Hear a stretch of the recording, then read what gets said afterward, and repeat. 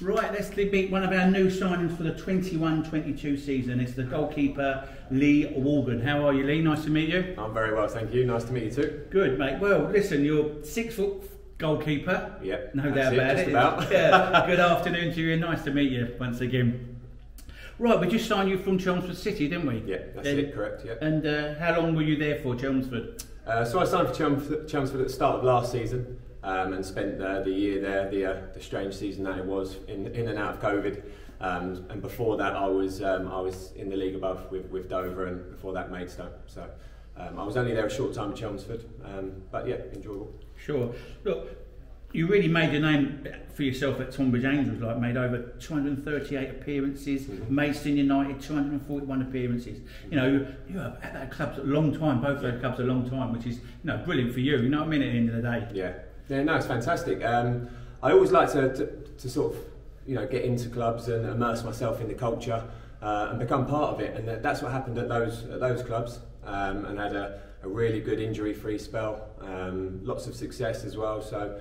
Yeah, I like to come to clubs and stay there for a long period of time. And you're only 37, that isn't old for a goalkeeper. You've got another, at least a good 7 years in you, no doubt about it, injury-free obviously. Yeah, I mean, 7 years might be pushing it. But no, yeah, I feel fit as I've ever been, and sort of couple that with a lot of experience that I have, then yeah, it's all looking good at the moment. Good.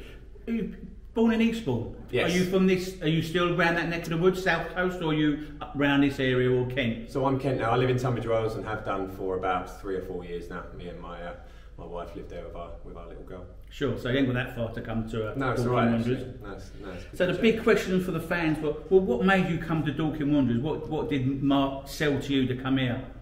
I think well, himself really. He's a very colourful character, but so much energy and passion for the football club, and it was very evident in the initial conversations that I had with him how much he really, just the love and everything that he's got for it.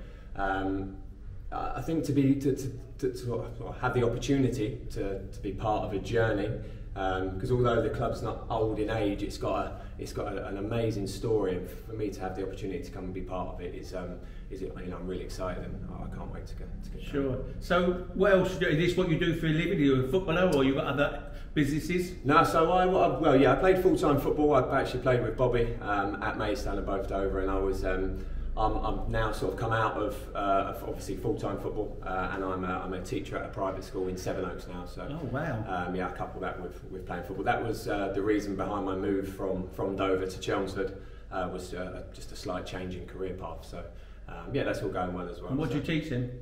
PE. Yeah, no, I'm a PE teacher. Yeah. All right, so you'll be quite intelligent. One of the intelligent ones out of the crowd then. Well, yeah, let's hope so. Well, once again, thanks for coming, Lee. Really do appreciate your time, and all the best for the coming season. And I hope everything goes great for you. That's a pleasure. Thank you very much. Cheers. All Cheers. the best.